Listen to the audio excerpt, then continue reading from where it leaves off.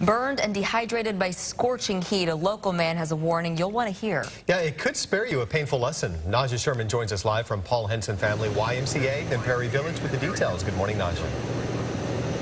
Good morning, Lindsay and Curtis. Cooling centers like this one here at the YMCA open in about 30 minutes, and we urge you, if you need a place to cool off, please utilize the facilities available to you. Doctors are really concerned right now about a heat-related illness called the furnace effect.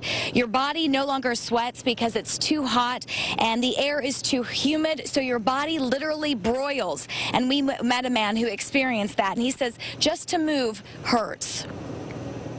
To scratch my back or an itch on my nose, I can't scratch it without it being in extreme pain. And that man has severe blisters on his head, his neck, and his back. Officials say since Sunday, they've received 13 heat-related calls. Again, this local YMCA and many YMCAs around the metro open at 5 a.m. And if you need a place to cool off, please utilize the services available. Naja Sherman, NBC Action News.